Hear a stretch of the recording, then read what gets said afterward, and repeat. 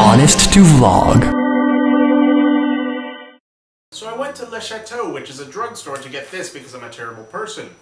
Now the interesting thing was the guy who was serving me, or at least standing behind the register, wasn't really doing much of anything. I came in, he was already eating lunch or dinner or whatever. I just go up to him, I put the bag of hell sticks on the counter and wait expectantly, and he just doesn't really move, and he says, well, that's $1. So I just took 4 quarters out of my pocket, sat out in the corner, took my thing, and left. And frankly, I kind of liked that, because it reminded me of the days of bartering during which I was not alive. There was none of that weird metaphysical contract involved with using a register. Type in numbers and pop out the change and give you your change and give you a receipt. And here's a receipt. A proof of transaction. What, you gonna keep a record of the bag of hot Cheetos I bought for $1? Do you expect me to?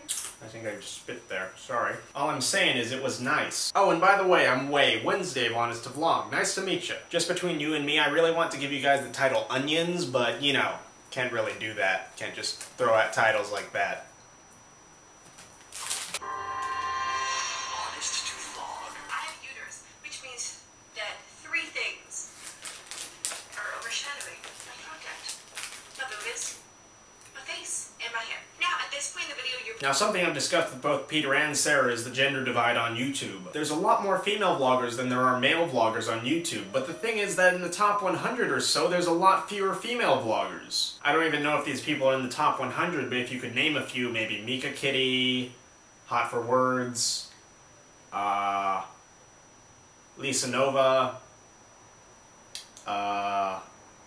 case in point. Another really big discrepancy is the fact that there aren't that many great female vloggers. Of course, though, you might ask, how can you distinguish what a great female vlogger is, right? Well, as Sarah's talking about, it's having your content become distinguished from these. And frankly, not too many female vloggers can get away from that. Mika Kitty, Hot for Words, Lisa Nova... So you have to ask the question, why aren't there that many great female vloggers on YouTube yet? There's a number of reasons for this, such as 1. Sexism. Let's face it, being a female vlogger with a large following in any case will inevitably get you some weird comments. And it doesn't really matter whether they're derogatory or just plain creepy, it's a big deterrent. So that might be an explanation for why there's not so many female vloggers who just go straight to the top. But that brings the question, why aren't more female vloggers creating great content? Granted, the rule is that 90% of everything is crap, and that goes the same way for men. But in terms of the creative process, the issue is that a lot of people don't even think about it as a creative effort. For a lot of people, vlogging is just a thing. And as a result, when arbitrary expectations are tacked onto this arbitrary thing, this has some weird results. Like leading female vloggers to believe that they have to be cute, or sexy, or hot. Granted, the big girls who are already up there have kind of established this trend. I guess it's not so bad for them because, hey, they're already established. The main people it affects are female vloggers who are just starting. So it becomes a cyclical thing, and the best thing that you can do to break it is just to,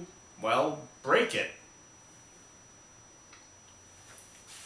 And that was the best advice ever given ever. Your turn, Erica. I'll see you tomorrow. Also, this is kind of weird. The vibe is different.